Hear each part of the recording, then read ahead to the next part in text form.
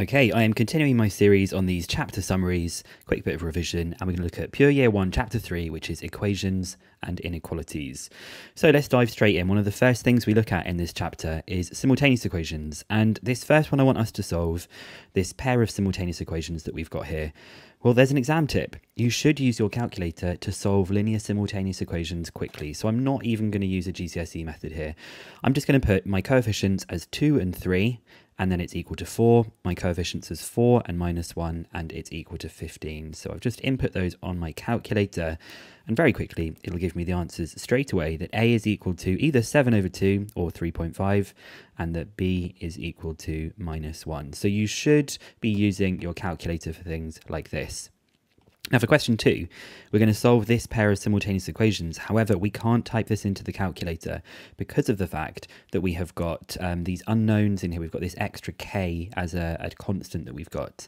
And as a quick reminder, for linear simultaneous equations, we should either do elimination or substitution. Well, I'm going to do this one using elimination because I'm going to be using substitution for this non-linear one in a second. But remember, you could do this using substitution as well as elimination. So I think probably the easiest way to eliminate something here is probably to take this second equation and to multiply it by 3, because then I would have a 3y. So I'm going to take this second equation and I'm going to multiply it by 3. So I still have the first, which is my 2kx minus 3y equals 7k minus 9. But when I triple the next one, I would get a 9x plus 3y, triple that and triple that. And then because I've got these two things like this, if I add them together, they will eliminate. So I'm going to do an add.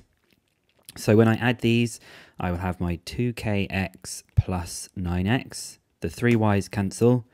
I'll do this nice and quick. The 7k add the minus 3k is 4k. And then I have the minus 9 plus 27, or 27 minus 9, which is 18. So what I need to do is now make x the subject. So I'm going to factorize on the left-hand side. So I get x brackets 2k plus 9 is equal to 4k plus 18. Last step for this x part is to divide by the 2k plus 9. Now, I'm wondering if you can see what you think this simplifies to. Pretty obvious here that the numerator is double the denominator. So actually when you do this as a division, you just get 2. Now, of course, that's not the end of the question. We also need to find out what the y value is. So I'm probably going to use this equation right here, which is my 3x plus y equals 9 minus k, to find out what y is going to be equal to. So given that x is 2, I'll put it in here. So 3 times 2 is 6. So 6 plus y is equal to 9 minus k. And so I'm going to subtract the 6, and 9 subtract 6 is 3.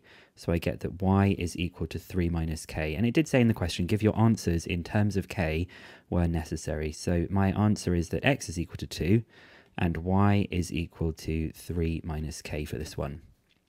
Okay, we're now going to have a look at an example where there is a non-linear simultaneous equation. So the first one is linear, but then this one that we've got down here is non-linear because we've got them being multiplied and we've also got a y squared. The only option for this is to use substitution. So what I'm going to do is where I have this x term here, where I have an x, I'm going to replace it with a 3 minus y. So I'm going to have my 3 minus y minus 3 minus y, plus y squared is equal to 9. So the only bit you have to be careful of here is expanding this bracket. So we have a y and a 3, that's a 3y, and it's a negative, so it's a negative 3y. And then I have a y times a y, or y times a negative y, so that would be negative y squared, but it's a negative, so it becomes a plus y squared. And we still have that plus y squared at the end there. So I'll start with the y squareds, there's 2 of those. Then if I look at these terms, I have minus y minus 3y, that's minus 4y. And I'm also going to do this line too. I'm going to do my 3, because it's a quadratic, I want it to be equal to 0. So I'll subtract 9 from 3, and 3 subtract 9 is minus 6, which is equal to 0. So we then have dividing everything by 2, just to make it a little bit easier to do. If this isn't easy to factorize, just go to your calculator and solve it in your calculator. But I'm used to doing these a lot, so I see this factorizing very quickly as a y minus 3 and a y plus 1, which gives me 2 solutions. Either y is equal to 3 or y is equal to minus 1. Again, that's not the end of the question because we need to find out what the value of x is. So I'm going to use the fact that x is equal to 3 minus y, that bit in the blue highlighter at the top. So x is equal to 3 minus y, which in this case would be 3 minus 3, which is 0. So we have one of the pairs of solutions is that x is 0 and y is 3.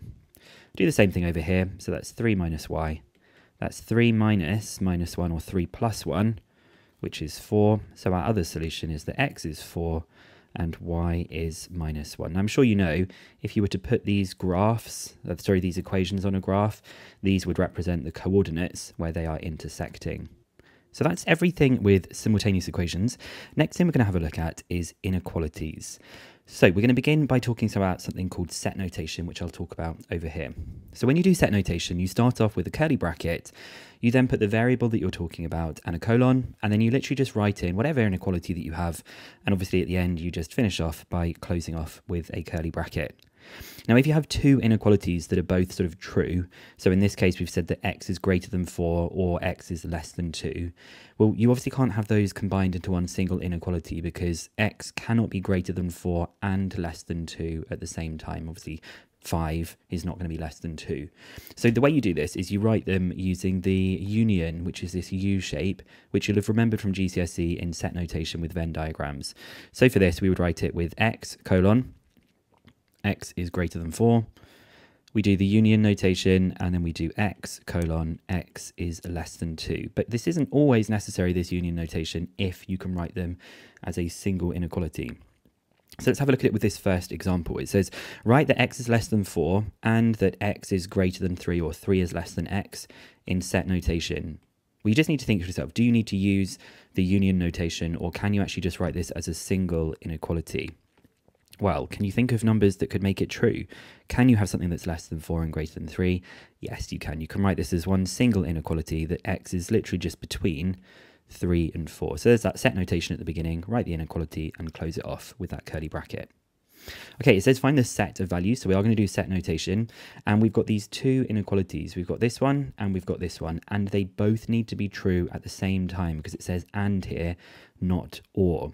So I'll begin by doing my minus 2 with my 4x minus 3 is less than or equal to 1. So to solve this, I'm going to try and get x by itself. I'll add 3 to everything. So when I add 3 to minus 2, I get 1. When I add 3 here, it just gives me 4x. And when I add 3 here, I get 4. And because I want x to be the subject, I'm going to divide everything by 4. So for this one to be true, x has got to be in between a quarter and 1. My next inequality is that I have 3x minus 2 is greater than x minus 1. And I'm going to begin by getting rid of this x here. So it's just going to become a 2x minus 2 is greater than minus 1. I'm then going to add 2 to both sides. So I get that 2x is greater than 1. And when I divide by 2, I get that x has got to be greater than a half.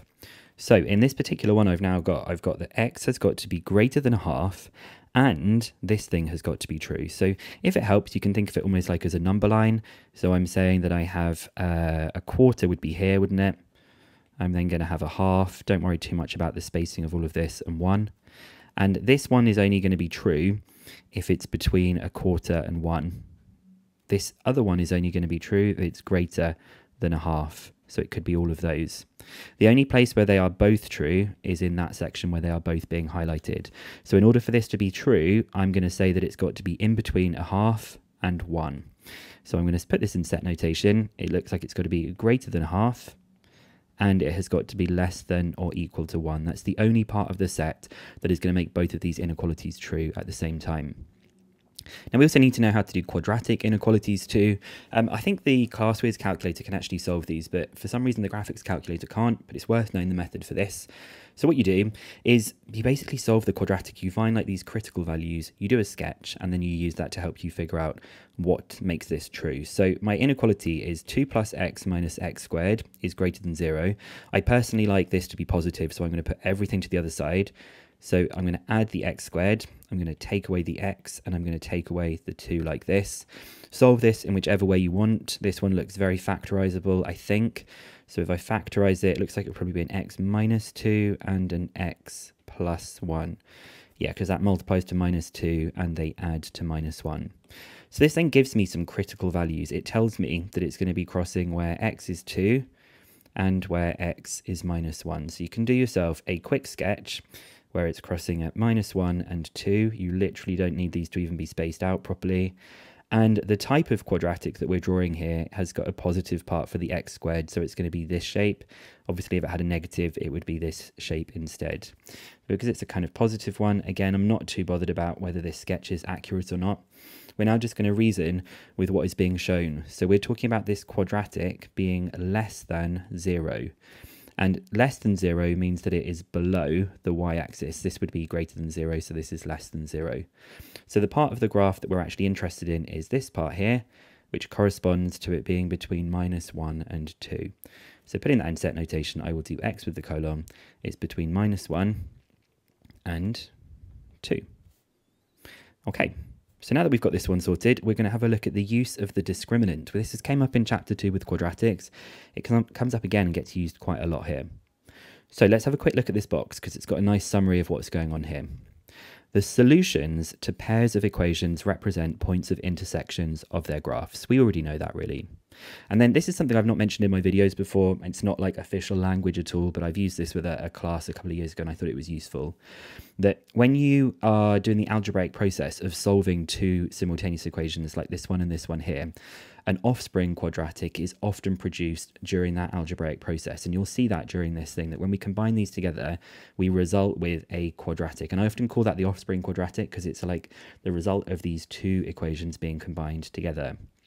What we can then do is we can apply the discriminant to this offspring quadratic to determine the number of intersections, because the number of solutions of that quadratic will correspond to whether there's 2, 1, or no solutions. So we should remember with stuff from the discriminant before, 2 solutions is when the discriminant is positive. 1 solution, which is where the curve or the lines, the curves or the curve and the line are tangential or a tangent, that is when the discriminant is equal to 0. And then if they don't cross at all, that is where the discriminant is less than 0. It's a negative. And that should correspond to similar ideas where we talked about a quadratic crossing the axis, a quadratic just touching the axis, and a quadratic not crossing the axis. We've just adapted it now to the idea of 2 curves or 2 lines crossing each other. And then this is the part that people sometimes find a bit overwhelming, is that sometimes when you're doing the discriminant to the offspring quadratic, you get another quadratic being formed. And they're all talking about different kinds of things. The first quadratic is referring to an actual curve. The second quadratic is referring to the solutions of these. And the third quadratic might be to do with the discriminant. So let's have a look at this one that we've got here. It says, given that the line with equation y equals 2x minus 1, and it then says it does not meet the curve with equation kx squared minus 2y plus k plus 1 equals 0, find the possible values of k, giving your answer in set notation. So because it does not meet, I think later on we're going to be saying that the discriminant of the offspring equation is less than 0. And if you don't want to use offspring equation because it's something I've just made up, just at some point, we're going to say that the discriminant is less than 0. So we have got that y is equal to 2x minus 1, and that y equals 2x minus 1, I'm just going to substitute it in that place right there, so that we get kx squared minus 2 lots of y, which is 2x minus 1, plus k plus 1 equals 0. So that's kx squared minus 4x plus 2 plus k plus 1 equals 0. And I can simplify that last section by just adding the 2 and the 1 together. So that's kx squared minus 4x plus k plus 3. And sometimes it's helpful to see that last constant as a bracket, because this thing that we've just found here, this is what I'm referring to as the offspring quadratic. It is the offspring, it's like the child of these two equations that we had here and here. And this one's representing how many solutions there are, or what potential solutions there would be. Now, because we want there to be no solutions, we're going to say that the discriminant, I want the discriminant to be less than 0. And in this case, our value of a for that quadratic is k, our b is minus 4, and our c is k plus 3. So when I do my discriminant, I'm going to do b squared, that's minus 4 squared, minus 4 times a times c, and I want that to be less than 0. So working on this a little bit more, I get 16 minus 4k squared minus 12k has got to be less than 0. Now you can see we've got another quadratic. This is what I was referring to at this part. Sometimes when the discriminant is applied to the offspring equation, another quadratic is formed. So we had the quadratic of the curve, the quadratic that represented the solutions, and now the quadratic that is to do with the discriminant. So I think what I'm going to do here is put everything all onto the right-hand side so that I get this as a positive. So I'll end up with 4k squared plus 12k minus 16.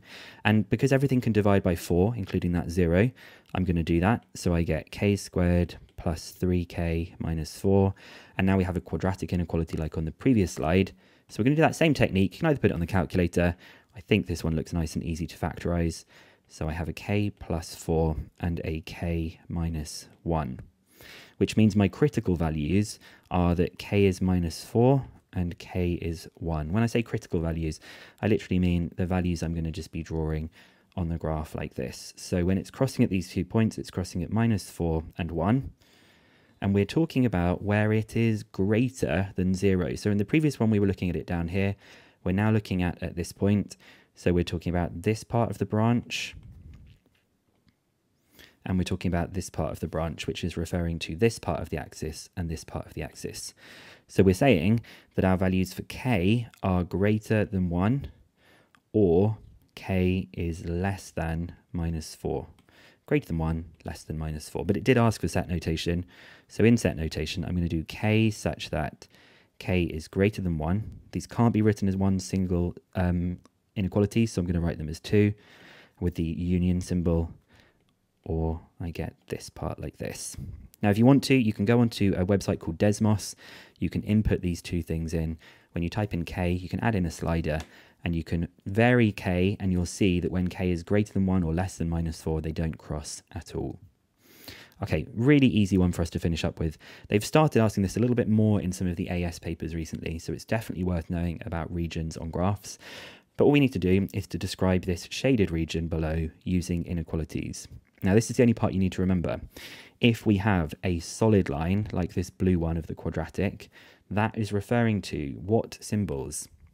It is referring to these symbols, the greater than or equal to. And I always think solid line uses more ink than a dotted line, so there's more ink when you do these symbols. And obviously the dotted line uses less ink, so it's going to be with these ones. That's just my little memory tip for this. So we're going to try and decide with all of these, which we're going to look at. I think the easiest one is probably this x is equal to 1. Well, the area that we have shaded is to the left of it. Anywhere over here has an x coordinate that is below 1. So I'm going to say the x coordinate is below 1. And you'll notice I've used this symbol because it is a dotted line. Now I'm going to have a look at this next one, which again is a dotted one, and it's the y equals 2x minus 1. So I just need to decide which one it's going to be. Well, if you think about this, the y coordinate is how much up or down it is. So any of the y coordinates under here are lower than the line. So I'm going to say the y coordinates are lower than 2x minus 1. And then my last one is my 2x squared minus 3x, like this. And it looks like it's actually above this line. So all of the y coordinates up here, the y coordinates are higher than the curve. So I can say the y coordinates are higher than the curve. Of course, what I need to make sure I do, because it's a solid line, is to add in this one like this. So I've described the shaded region below using inequalities. If we really wanted to, we could also do this with set notation. We could say x such that this. We could say x and y such that this thing is true, and x and y such that this thing is true, and put some union symbols in between. But I'm not going to do it like that because we don't actually need to do set notation for this question. So I hope you're finding these really useful for your revision. I will be going through all of these, hopefully, for all of the modules as soon as I possibly can do. If you find it useful, please do like this video, comment on it, tell me it was good, because the more I get like that, the more I'm going to want to release more of these videos quickly. Okay, good luck with your revision, guys, and I'll see you in another video soon.